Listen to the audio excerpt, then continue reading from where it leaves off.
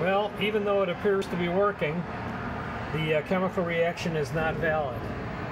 The oxygen has went down, and the hydrogen is not halfway down as far as the oxygen sensor is. The only thing I can question at this point is the electrode, the positive electrode. What is it made out of compared to the other side?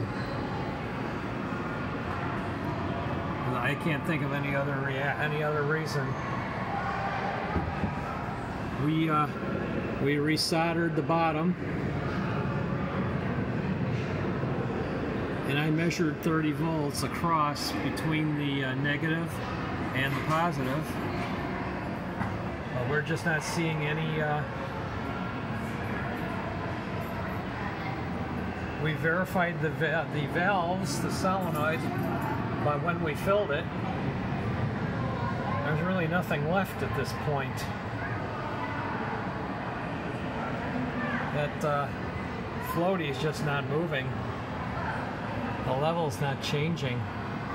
Just not enough hydrogen oxygen being produced compared to the hydrogen. Should be 2 to 1. Right now, given where they started, the oxygen should be almost at the sensor, and it's not. Oh, I am truly at a loss. The only thing I can question is the metal that the electrode is made out of relative to the metal that the other one is made out of. If they're not the same, then there won't be a reaction. Because I know on YouTube you can do it with thumbtacks. Thumbtacks will work. So it's not terribly picky, but it may just be the wrong stuff, whatever. Bad conductor? I don't know. Okay, I'm pretty much finished. There's nothing more I can do. I've got a T in there and it works.